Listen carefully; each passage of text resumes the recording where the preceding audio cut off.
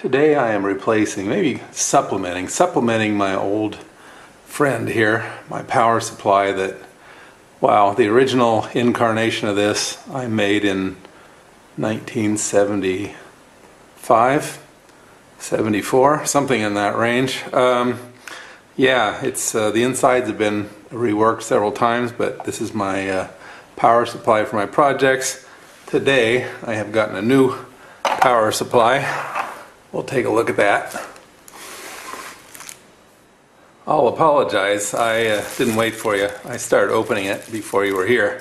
Wanted to check it out and see if I got the right thing and if it was going to work for me. So it comes with these connectors, which don't look too bad. I should say that this new one is 10 amps. So one of the reasons I got this was it's 10 amps, it's 30 volts.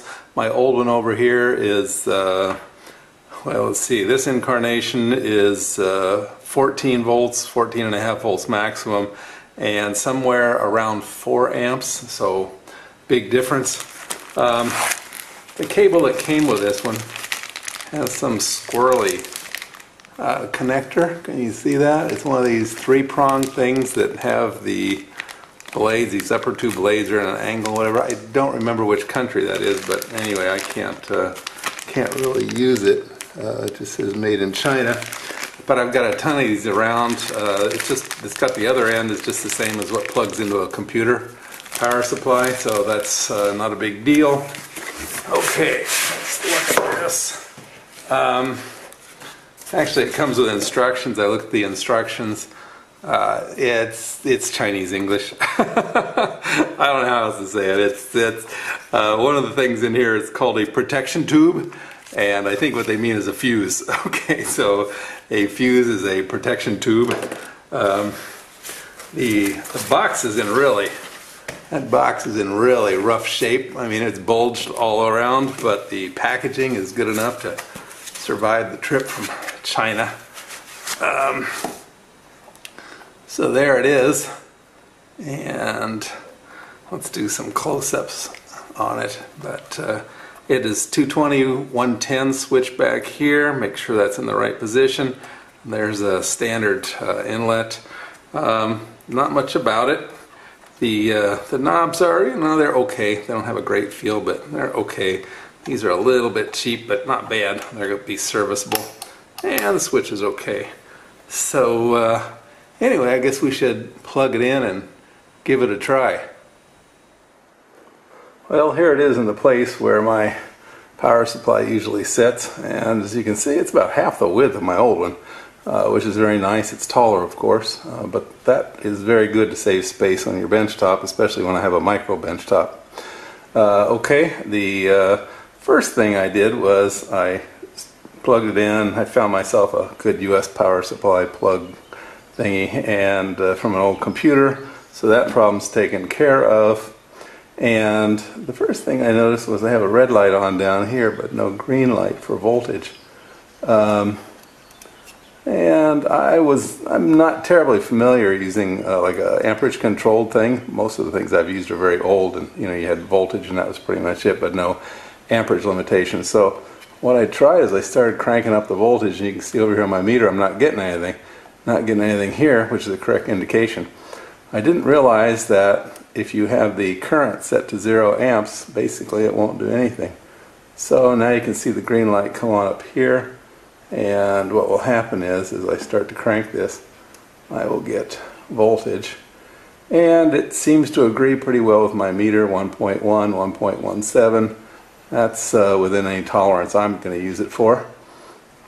So the smoke test and the initial test on accuracy is good. It's going to take a little bit of getting used to, I think, because again, I'm not familiar with this kind of thing. I'm used to using something homemade and kind of cheap, but I think I'm going to like it. In the past, my power supplies have been actually pretty small, from 1 to 5 volts. I did mostly, small DC circuits and what have you. This is quite a step up, and one of the hazards of having a bigger power supply is at 10 amps, if I short my jumper wires, they will go red hot and can easily start stuff on fire. So with a 10 amp power supply, it's good to have a limitation, but on higher amperages it's very easy to get a short, set things on fire. So that's a precaution to consider when using a power supply, any power supply, but especially one with higher amperage. Okay, so let me see if I can find some things, connect to it, and see if we can stress it a little bit and see how it performs. Well, let's do a quick and dirty on the oscilloscope. It's about 1.1, it's about 1.1. Yeah, it's got a little ripple to it, but probably about as much as my old power supply, and I used that for a lot of digital stuff for many, many years. So yeah, overall not too bad.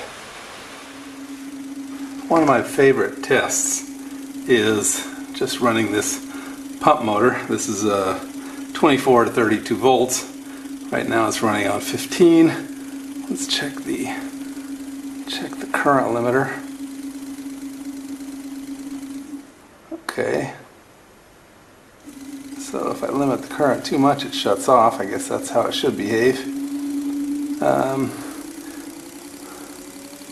So this motor is made to run 24 to 32. There's 24. Try the current again. Okay, limited. I'm not sure I understand it. How that's working, but it says 0.05 amps. I'm not sure I believe that. Okay, I think this thing is rated to carry, or to take 1.2 amps. So let's crank it up all the way. This 32. And 32 volts, 0.5 amps. Yeah, I'm not sure I'm believing that part, but okay. And it doesn't seem to have any problems driving this motor.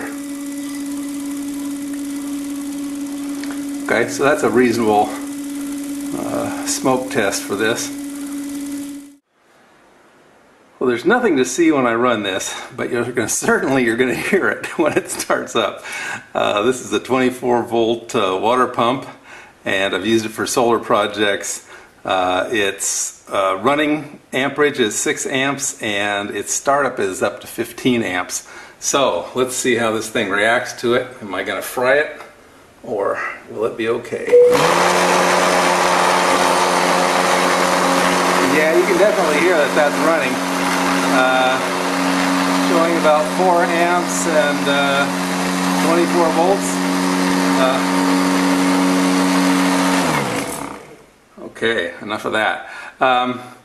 But yeah, I mean, it looks like it works. I mean, the only question I have about this, by the way, this is a Longwei 30 volt 10 amp power supply. I'm not getting any money from them to talk about it. I just ordered this for myself. But as long as it has a long life, I think it'll be a pretty good deal. I only paid about 35 bucks including shipping for it. So we shall see. It's one of these things that time will tell. Okay, well, hope you found that useful and interesting in your home DIY electronics projects.